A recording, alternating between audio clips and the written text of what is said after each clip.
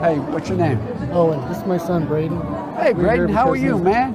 We're here because he stutters, and we wanted to hear you speak. Oh, man, come on. I tell you what.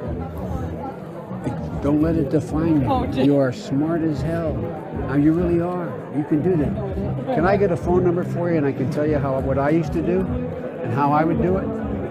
Can you take his phone? Because there's about 25 stutterers I continue to work with. And I can tell you the things that help me. I know, by the way, the hardest thing is talking on the telephone. So I don't expect you to be able to. When I stuttered, I used to talk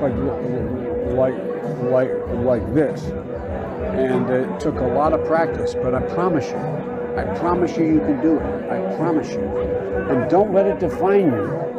You're handsome. You're smart. You're a good guy. I really mean it. Don't let it define you.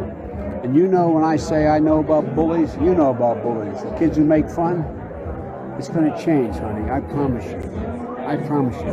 Is it all right if I call him Dad? No, I mean for real. Is it okay? And I want to look.